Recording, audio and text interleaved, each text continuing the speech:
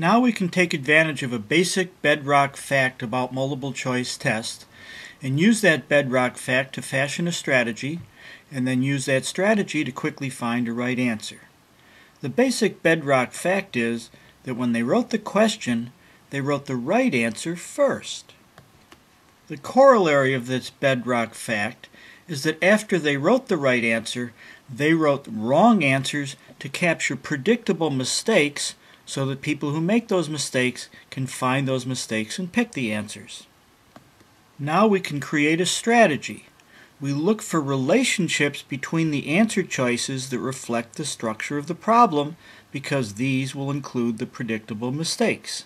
Now let's apply this strategy to a real GRE question. If the average arithmetic mean of 5 consecutive integers is 12, what is the sum of the least and greatest of the 5 integers?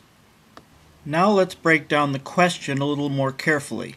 We're looking for the sum of the least and the greatest of the 5 integers.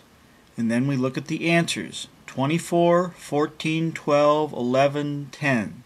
Did you notice that there were 3 consecutive integers, 12, 11, 10, and 10 was the least? If we start with 10 and count to 5, we go 10, 11, 12, 13, 14, and 14 is the greatest number, and there it is in answer B. Since we're looking for the sum, we add 10, which is the least, to 14, which is the greatest, and we get 24. Sure enough, 24 is answer A, which is our answer. 1 out of 4 people who took the GRE got this question wrong. Now let's review how your friends were supposed to do the problem the old-fashioned way, the way you did it in high school. Since the average of 5 consecutive integers is 12, we can set up an equation of x and x plus 1 and x plus 2 and x plus 3 and x plus 4 over 5 equals 12. When we combine the unknowns and the knowns on the top of the equation, we get 5x's plus 10 over 5 equals 12. We multiply both sides of the equation by 5 to get rid of the fraction and end up with 5x plus 10 equals 60. We isolate the unknowns on one side of the equation by subtracting 10 from both sides and get 5x equals 50. We divide both sides of the equation by 5 and get x equals 10. Now that we've proven that x equals 10, we could look at answer E, and there's 10.